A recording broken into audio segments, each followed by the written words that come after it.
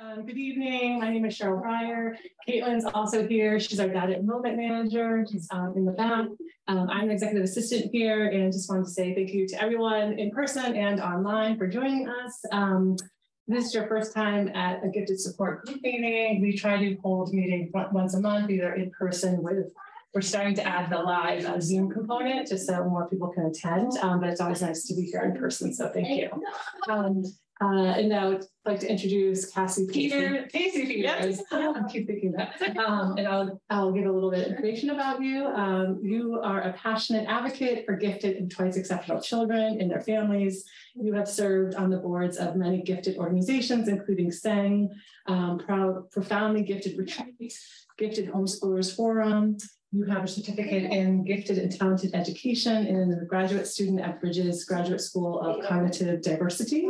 Also the co-founder of Westside and Los Angeles Gifted and Square Pegs, supporting the gifted families through parent groups and individual consulting around alternative educational opportunities. And you are someone who has been homeschooling for 2 gifted children since 2012, and also a board certified music therapist, primarily working with children who have special needs. Yes. So, thank you for being here. Thank you. Thank you guys for coming.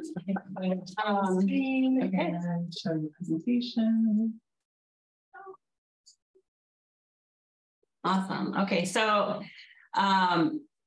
just a couple of words before we start. Thank you so much for coming. Both of my kids are UNASA campers, so they've been since for the last 5 years camping. So we're big fans of IEA. And so I really appreciate being asked to come and speak here tonight. I'm really thrilled. I love to talk about homeschooling. So we could go to the next slide. Cheryl's going to do the slides for me for tech reasons. So as she mentioned, I'm founder of Square Pegs, and we support families who are looking to transition into alternative education methods from a brick and mortar school. So you already gave like my technical bio, but mostly I'm mom to 2 twice exceptional kids, and my husband is profoundly gifted, also likely twice exceptional.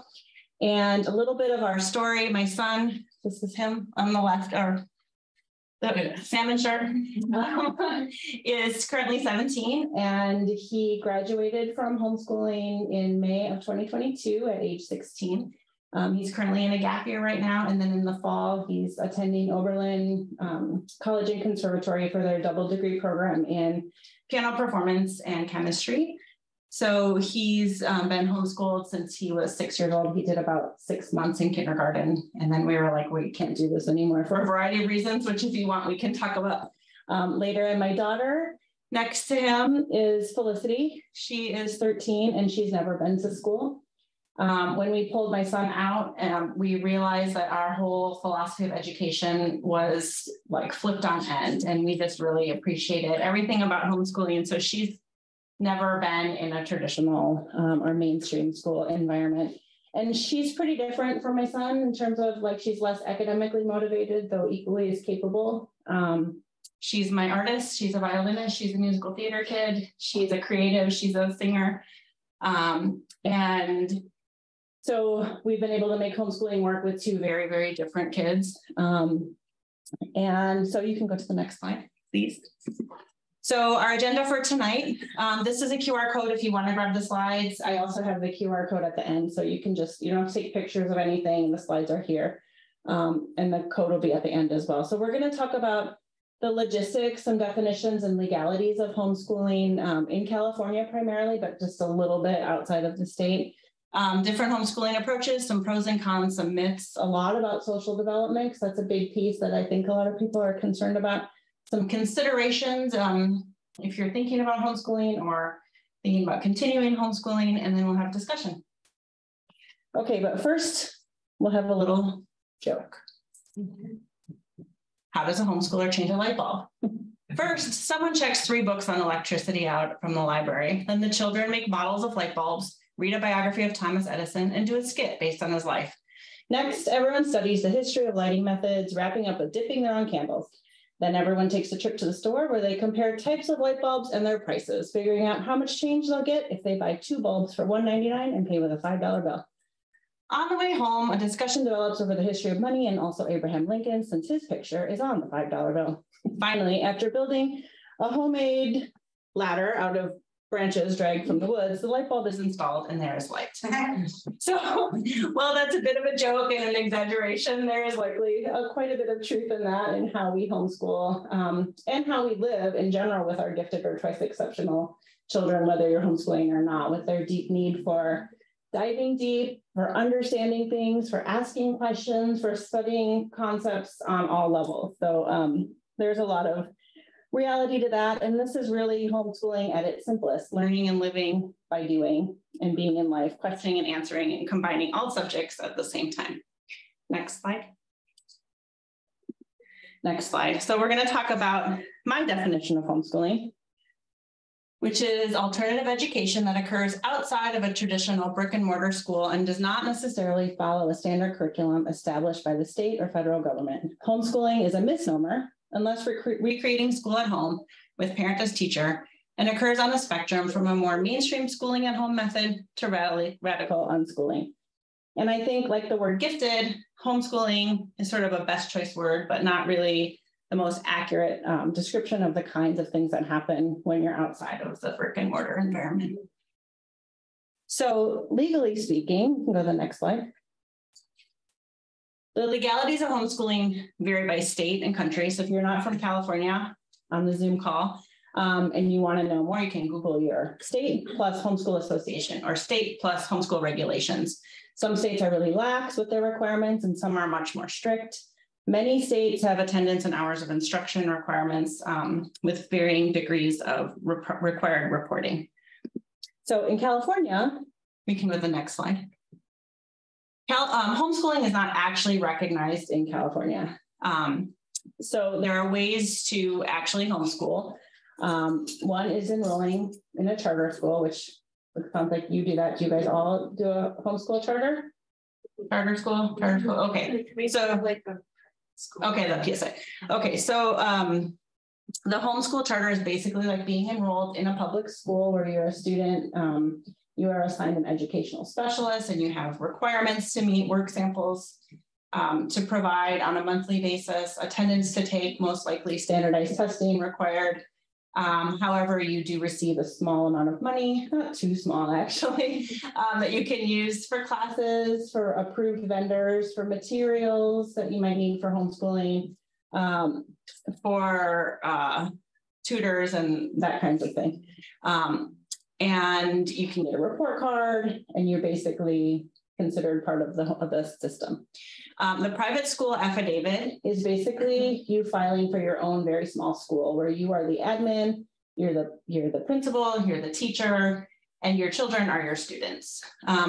In that situation, there are no requirements. So you file the form once a year, and then you are left to your own devices on educating your kids however you see fit. One more step from that is the private school satellite program, which is basically when you enroll in someone else's PSA. So now I think that's not the most common way of doing it, but that means someone else takes care of the paperwork. You can also enroll in an online school. That's an accredited school, or you can enroll in a hybrid school, which is basically where you attend a traditional school a couple of times a week. The rest of the time you participate in their curriculum. So we can go to the next slide. And we'll talk a little bit about some homeschooling approaches. Next slide. So the online school, we talked about that, but some examples are Laurel Springs, Davidson Young Scholars, which is geared toward gifted, Fusion Academy, Futures Academy, and then Kava or K-12, which is not geared toward gifted, but these are all accredited public K-12 schools. Another option is to choose courses from online service providers, some of them geared toward gifted, some of them not. Athena's Advanced Academy and Online G3 are excellent examples of online providers who are geared toward gifted and have an application process, so you are with like-minded learners. Another like Next Level Homeschool is one, PA Homeschoolers. There's just a lot of options for online coursework. And then outschool.com is a great resource, not geared toward gifted, but has a wide variety of courses that you can choose from. Community classes for homeschoolers. So IEA offers a bunch of classes. I live on the Westside, so my references are basically from their Creative Homeschoolers, the realm, esteem. Urban homeschoolers, I think, is more on the east side. You can school at home, traditional schooling with parent as teacher, recreating school at home. Then there's unschooling or child-led learning, which is basically following the child's interest, letting them guide the learning based on their level of engagement within certain subjects. With unschooling, there's not really requirements. I mean, there's family requirements, but there's not academic requirements. There's not you're not forced to study any specific subjects or have any kind of schedule or routine unless and until the child requests it, because I consider ourselves unschoolers or some kind of a mix of unschooling.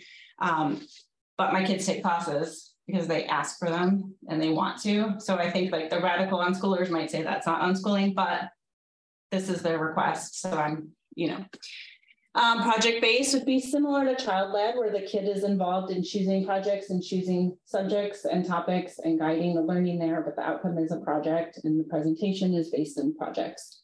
Many people do a relaxed, eclectic combination of the above methods. I think that's what most people tend to do. Then there's these other Charlotte Mason, Waldorf, Montessori, Thomas Jefferson, and classical homeschooling tend to be the more traditional approaches that are very structured approaches to homeschooling. There's a little quiz down here on my slides. What kind of homeschooler you are. It's like a little vote quiz. It's not like official or anything, but it is kind of fun. And it does help you think about what you value as a homeschooler. So we can go to the next slide. And then I feel like I would be remiss, you can go to the next one too, to not talk about some of the pros of brick and mortar school, which is access to expert teachers and resources, their extracurricular and sports programs, the presence of age peers. If you're working, it's a safe environment for your kids to be in, hopefully, during the day. If you are in public school, it's cost effective, and then the access to special education services. So we can move on from there.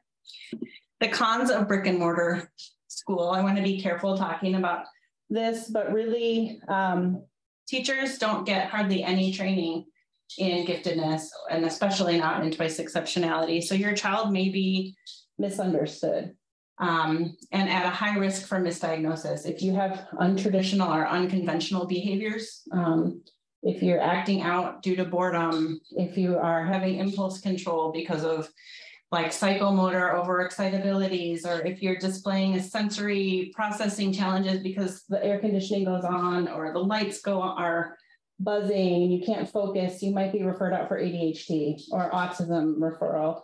And so you're misdiagnosed, which doesn't happen in homeschooling. You may have this, may need this identification, but you also may not, because you're able to really set up your environment to help you develop skills to cope in situations later in life as your maturity catches up. So the resources may not suit your child's learning needs, very one size fits all in the box kind of thinking. While there are age peers, there might not be like-minded peers or interest-based peers or appropriate peers for you. You might be at risk for bullying. Our kids are sometimes unconventional. Private school is expensive. There's very rarely individualization, even within a gifted program in a school. It's still a one-size-fits-all gifted experience. So you might experience a lack of intellectual challenge. And then the big one for me with homeschooling and brick and mortar is the deficit or medical model versus a strength-based model. So our schools have to remediate challenges. They have to focus on what's wrong so that everyone can pass. So there is a it's not balanced. And our kids often feel like, okay, I have to spend all my time learning how to handwrite, when really I just want to speak what I want, or I want to, share what I know in a different way. So homeschooling can be strength-based. We'll talk about that later, but most of the time, if you have challenges, that's what is focused on in a school environment. So we're going to talk a little bit about homeschooling myths. The first one is that my child needs to learn to be in the world and can't always just do what he or she wants. So homeschoolers live in the real world every single day. They interact with their communities in practical and meaningful ways. We as homeschoolers value educational autonomy. So it is true that we often allow our children the freedom to direct their learning, which means we create a life that we're excited about. And we aren't feeling like we're forced to comply because we're happy with what our choices are, or we don't have to live by the rules of others. So because we're intrinsically motivated, because we seek meaning, because we have an understanding of why we're doing what's being asked of us, we often can comply. When we have to get up early to catch a flight, we can get up early to catch a flight. So our homeschooled kids will be able to maintain a job. If they're not morning people, they probably won't be a barista at 4 a.m. at the Starbucks because that's not how they will have structured their life. But if that's what they want to do, they absolutely will figure out a way to be a barista. So when faced with non-preferred activities, homeschoolers are definitely capable because most of their time is spent in meaningful ways. They're not, like, I think our school kids have a lot of their time wasted. And they have a lot of time where their time is dictated for them, like what they have to be doing. So then when as a parent, we say, also, I need you to come run this errand with me, or we have to go to this doctor's appointment, or we have to go to this grandma's birthday party, you might have more resistance because they've just been doing what other people ask them to do for a whole week. And now we're asking them to do more. Whereas homeschoolers, it's kind of the opposite. We can ask them to go to the birthday party because they've just spent their whole week, reading their favorite novel. So I think we can move on to the next one. My child needs to tolerate boredom. I think we do not need to create opportunities for frustration or boredom for our gifted or twice exceptional kids. That is built into life, especially for them. Many things are mundane. So they are learning frustration tolerance. We don't have to create these situations for them. And we as adults would never tolerate coming to a boring talk, staying in the boring talk, or hopefully we aren't tolerating working a job that just kills us, creatively, or is so mundane that we, hardly can tolerate it. Hopefully we have that, ability to change and participate in a meaningful life. But we're asking a lot of times our children, to stay in these boring situations, which actually is a leading cause of underachievement, of learned helplessness, of depression, and then rage. So we end up really, our children deserve much better than sitting in a not being challenged intellectually in whatever environment they're in. We can go to the next one. Homeschoolers are socially awkward, isolated, and lonely. So I wrote this little thing. I'm going to just read it because I think it explains it pretty well, that social skills and schooling type are primarily unrelated. Homeschoolers thrive socially as extroverts, and they thrive socially as introverts. If a child is going to thrive socially, he or she will. If they're going to struggle socially, he or she will. In fact, those with strong social skills actually benefit from allowing those strengths to shine in a homeschool environment. They're given ample opportunity to hone skills in leadership and friendship and collaboration. And those who lag in social skills are provided the time and space to develop skills in a no-pressure, supportive atmosphere. And often those kids will shine in homeschool social situations because homeschool families and communities celebrate diversity, unique personalities, and tolerate different skill levels. So kids are allowed to simply be who they are and develop confidence without peer pressure. Okay, so we can go to the next slide, and we're going to talk about social development versus socialization. So socialization, the process of internalizing the norms and ideologies of society. Socializing encompasses both learning and teaching, and is thus the means by which social and cultural continuity are attained. So this is conformity. This is going along to get along. This is following the rules that are in place. It's classroom management. It's what's required to manage a class of 26 students at a time. So this is the model that schools have to use. Often the socializing is limited to lunch and recess, where there's not much supervision. So who knows what kind of quality interactions are happening. These opportunities are limited to same age, same grade, same gender, which is not conducive to how our gifted kids operate in the world. And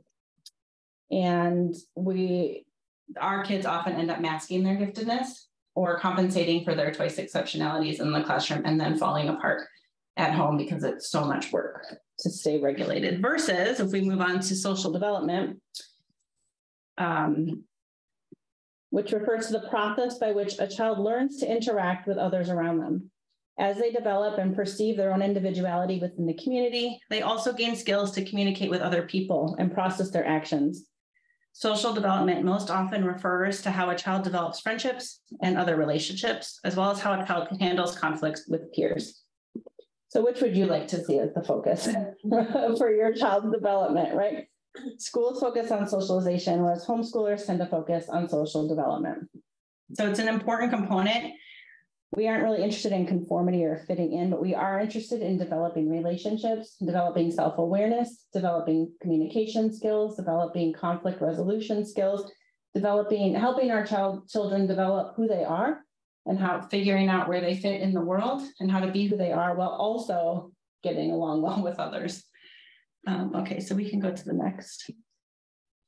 So, schools definitely provide built-in social opportunities for students and parents through their open houses, their festivals, concerts, sporting events, fundraisers, those kinds of things. They also have built-in collaborative learning opportunities, science projects, book group reports, plays, different kinds of things like that. And then their extracurricular activities. So, you do find that. And then, but really, we go to the next slide.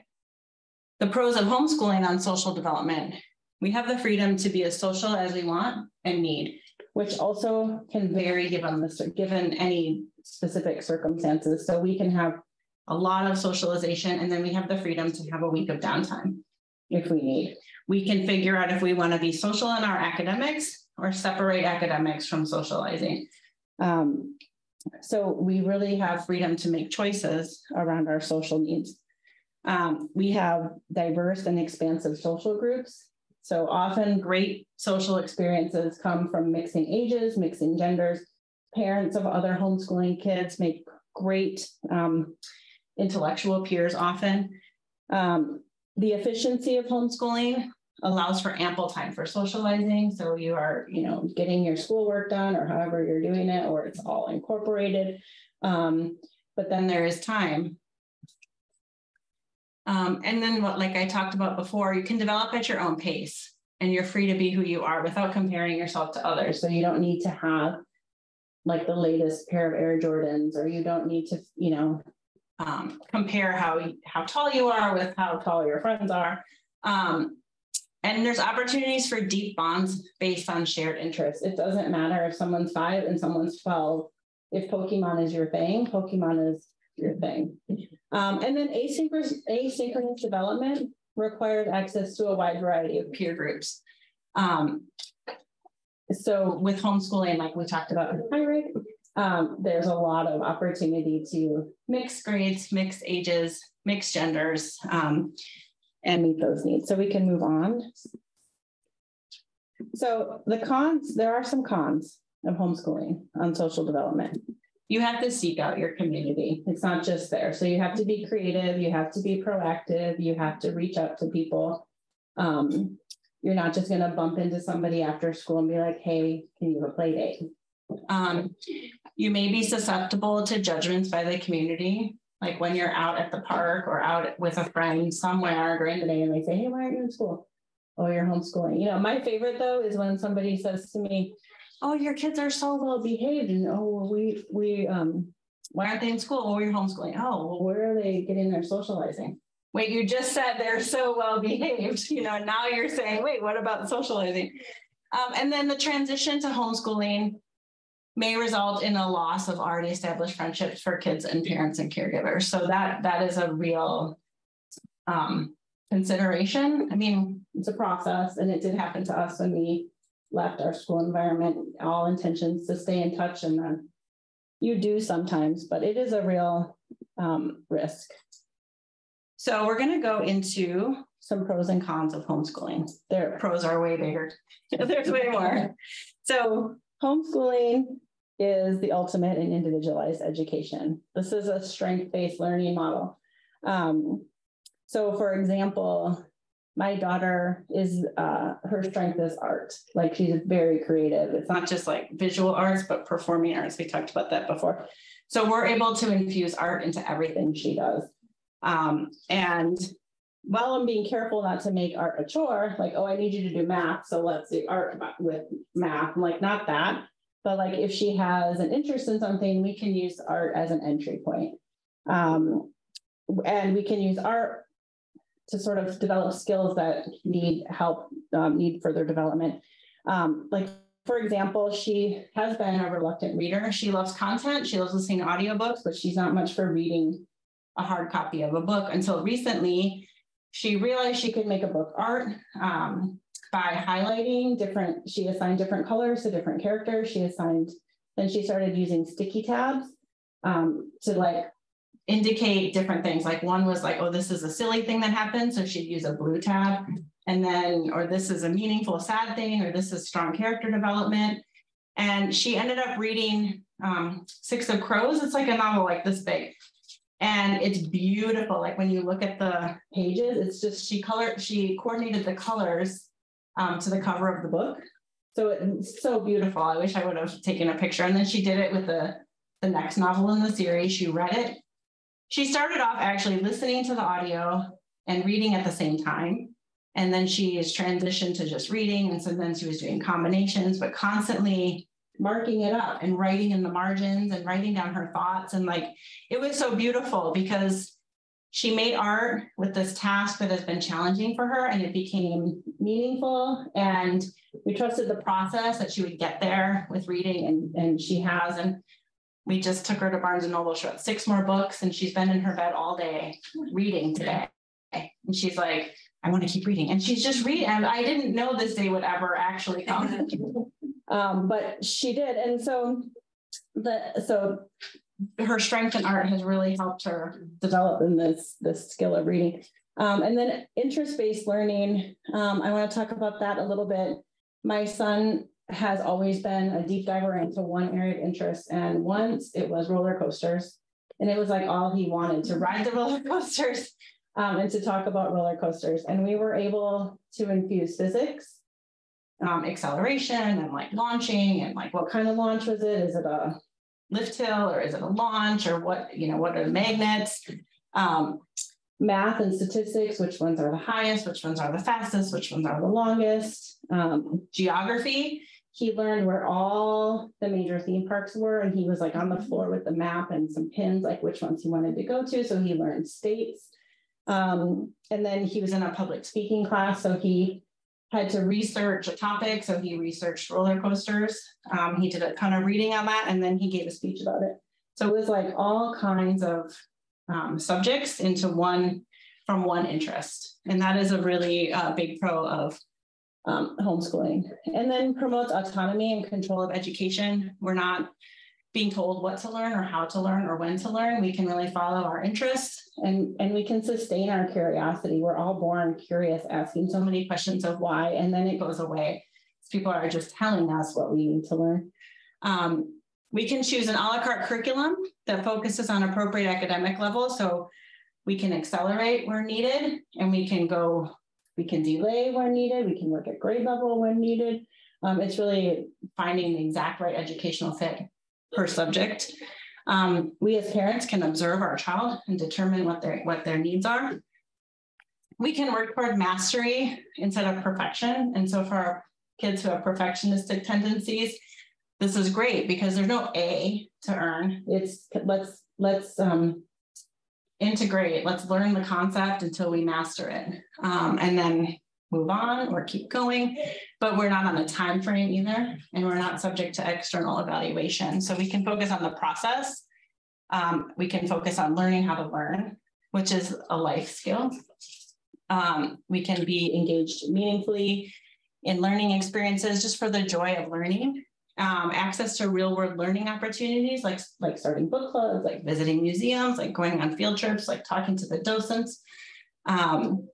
And then we have opportunities for creative, divergent thinking and deep dives into subjects. So when we're inspired, we can go deep and we can spend time doing those things. Okay. It's also ultimately or ultra flexible. We can differentiate to accommodate and support asynchrony. We can we can adjust to changing circumstances. So like for right now, we're very busy in our performance season for both of our kids. So our academics are like on hold for a while because we have too much violin practice and too much theater practice. And so that is what our focus is on now, but that's okay because we can make up the work or we can pivot. Or if there's an illness or doctor's appointments, like we have the freedom and flexibility to pivot. We also have a risk-free environment to develop new skills. I think this is important. When our gifted kids are given a gifted identification in school, they may learn to be afraid to take a risk, to try something new, because then what happens to their identity as a gifted individual if they fail, right? So that's a big deal. And in homeschooling, they may know they're gifted, but there's we have a risk-free, safe environment for trying new things. In fact, it's celebrated. So we can also manage or avoid environmental distractions. Like this is creating the environment where our kids, if it's working under the table, if it's reading upside down, we take breaks as needed. And we can demonstrate mastery of material in unique and creative ways. Like my daughter with her book, she can show me what she learned by the colors of her tabs. And I can see a physical manifestation of the time spent, in this book. Okay. There are health benefits. We have an increase in well-being because there's less pressure, there's less rushing, there's fewer external expectations. We can listen to our bodies. We can eat when we're hungry. We can sleep when we're tired. We can use the bathroom when we need to use the bathroom, which can decrease anxiety in the whole family. We can potentially avoid misdiagnosis. We talked about that. And avoid issues of compensating and masking. We don't have to hold it together. We can free to be who we are. And we can develop life skills and mindsets per our family values. Like we can model, parents can be models for their kids and what they need. Like they can learn nutrition and we can learn exercise and we can learn persistence and grit and all of those like soft skills that we can really benefit us throughout our lives. And then we can strengthen relationships through homeschooling. Family and sibling relationships can be strong. My kids make tons of music together. Board games. We learn together and we learn at the same time, not all the time. And there is conflict, but it's not, we have a lot of time together. So it's very real. And we have opportunities to find like-minded peers. We talked about that a little bit, where it's not just your same grade, your same age, but if your interest has similar interests, but not just similar interests, but similar life philosophies, right? Like when you're with a group of homeschoolers, the way adults who homeschool their children talk to other children is qualitatively different than the way adults who have their kids in mainstream talk to their children. Opportunities to work with mentors and experts who are not teachers. So my daughter had a favorite teacher when she was at the Realm when she was 5 years old, and she taught early literacy and math. And we outgrew that class, but this was when she was 5 and she's 13 now, and she still meets on Zoom with this person who the relationship has switched. They do like art journaling and poetry, but they meet twice a week as a mentor. They have very similar personalities. So my daughter can look up to someone who is like her, can see her happy, can see how she has created her life to work for her. Increase access to intergenerational relationships, like more grandparents, more cousins, more aunts and uncles, more neighbors. And you can choose your role models. I often tell people who work with my kids, like, you must be great, because I'm very picky about who has access to my kids, right? Like you don't just get to influence them. You don't just get to. And we as homeschoolers have it's great power, it's a great responsibility to figure out who gets to be the ones who influences our kids. So there are some cons to homeschooling, like losing your spot in a brick and mortar school, especially a private school. If you are in a charter school and you have an IEP or a 504, you maintain your IEP in 504. If you are filing a PSA, you may lose that. You also may not need it. Like that is another thing, is you may need a 504 IEP accommodations, adaptations in your in a school, but you may not need them when you're creating the environment that your child needs. So yes, it's a con to lose that 504 IEP, but it really may not actually be necessary as a homeschooler. The pressure to get it right is on your shoulders. You can't be like, oh, the school messed that up. you messed that up. But actually it's fine, right? Like you can be flexible and shift gears, right? So, and I don't know, I've seen it work out. So Rick has seen it work out. So the scheduling challenges can be real, especially when you're enrolling in classes that are sometimes 8 weeks, sometimes 16 weeks, and you're constantly evaluating, are we too busy? Are we not busy enough? When can I fit this in? When you're balancing multiple kids, it can be kind of a juggling act. Dealing with stereotypes and judgment is real. Initial loss of built-in community, like if you pulled out of school, and then it can be expensive, not nearly as expensive as sending your kids to private school. But you can work and it can be cost effective, but there are costs associated with homeschooling. Okay, so now what? If you are planning to homeschool, do you guys know about deschooling? So this is the process, the adjustment period to go through when you're leaving a school and beginning homeschooling to really understand if homeschooling will work for your family. A child has to decompress and disconnect from school being the default and school ways being the standard expectation. You can't really deschool on a school break. Like a lot of people say to me, oh, I'm going to try homeschooling on spring break, or I'm going to try homeschooling over the summer. You can't do that because even over the summer, when it's a couple of months long, the first month they're decompressing and the second month they're building back up to the getting ready to go back. So the child that you homeschool is not the same child that attends a school environment, right? So a lot of families are concerned, like my child doesn't comply, my child is like full of anxiety or has behavior problems. A lot of times those things will go away when you're homeschooling, but you can't do it on a break. And parents need to deschool also, because we went through the system. So most of us. So we have ideas about how we think things should be. And even after 10 years or 11 years of doing this, I still have to remind myself it doesn't have to be this way that I'm used to it being. It doesn't have to be that way. So the way of thinking is that 1 month of deschooling per year of school. So I'm going to go to the next slide. The pros and cons. So the pros, you can observe how your child learns best, when they learn best, where they learn best. There's an opportunity for strewing things. So that just means placing things of interest in their path.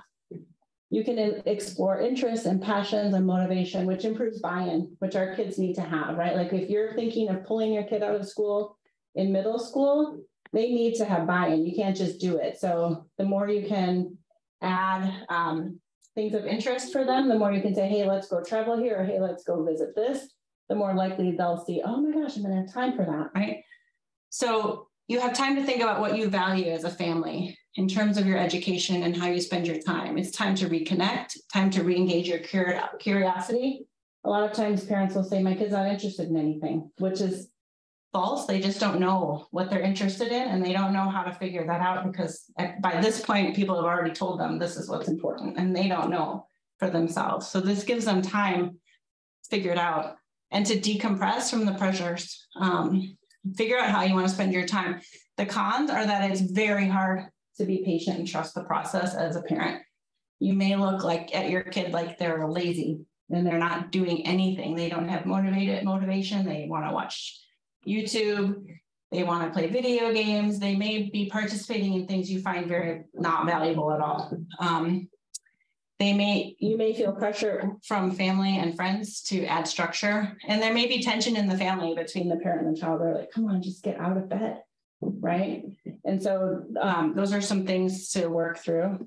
And then I'm almost done. So let's just do the next slide. Suggestions for getting started. Prioritize parental self-care. A lot of times, gifted homeschoolers come to homeschooling from a place of crisis, right? Like that's what happened to us. We had to get out.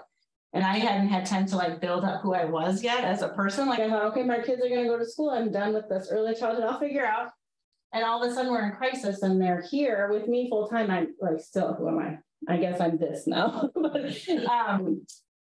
So if you love hip hop dancing, if you have a book club, if you have a thing that you love, it blocks in your schedule and you are very inflexible about moving that thing. If the gym is your thing, you put it in and you leave it in. consider your environment. So one-on-one, maybe you need one-on-one for math, maybe you need small group for science, and maybe you do online language arts. Like you figure out based on the subjects how they learn best. And again, include your kid. It's a collaborative process. Customize the schedule for optimal learning times. Find others with similar interests. We talked about considering what you value. And we talked about the buy-in. Gifted kids have to be part of this. What works for most kids may not work for a gifted child, right? They're outside the box, they're divergent thinkers, which also these characteristics make them prime candidates for homeschooling. And then as a parent, check in with your family. Are their needs being met? What is missing? Are they happy? But you're stressed? If they're happy, maybe you don't have to worry so super much. Separate your ideas of what you think they need, right? Like we've been kind of ingrained with the school mindset. Separate your ideas of what you think they need from what they actually need. If they're okay, that's okay, right? And your relationship always comes first in homeschooling. I mean, it should always anyways, but especially in homeschooling. So start before you're ready. You will never be fully prepared for this. I am still not. If you would like more, you can go to the next slide. I created the GHF Gifted Homeschoolers Forum DI Education Series. It's 9 self-paced models. These are the 9 models. When you get the QR code for the slides, this will link you there. It's free, self-paced. It's like really rich and really detailed. Next slide is community resources. This will be in your slide. I don't really think I need to talk about any of those particular, except mixed age settings. Like when you're looking for, go to the next slide actually, please. When you're thinking about homeschooling and you go to a homeschool group in your area, some questions to ask. Are you secular? Are you religious? So you know what you're getting into. Is it a co-op? Like what is expected of me and my time? And then flexible grouping or age-based. Like are they flexible if your 5-year-old wants to join up with the 8-year-olds, or are they real rigid about that? So that's with kind of anything for gifted kids. What's their philosophy? And you know, what's the cost? Like all these things are questions that you can ask. These are some references, and that you can have that when you get, and then I think I'm finished. So if you go to the next slide, that is me. Those links will get you to me, I think. Happy to talk with you. And then the next link, the next page is again the QR code for this slide. Oh, this is a document I created with a list of charter schools, lists of tutors, lists of online classes, that kind of thing. That might be helpful. They're local. Within this is the list. If you get the QR code on this slide and you click on that link. Okay. If that doesn't work, I don't know. And I'll send out the PDF of slides to everyone tomorrow morning. Okay, perfect. Okay. You said 30 to 45. That's like 45 on the dot. Is that okay? So I'll stop sharing the PDF, and as mentioned, in case someone didn't hear, I'll share out for everyone who RSVP'd, I'll share out Casey's presentations. That way you have the scan code. I forget what that's called. QR code. I'm sorry. And then I'm going to stop recording because now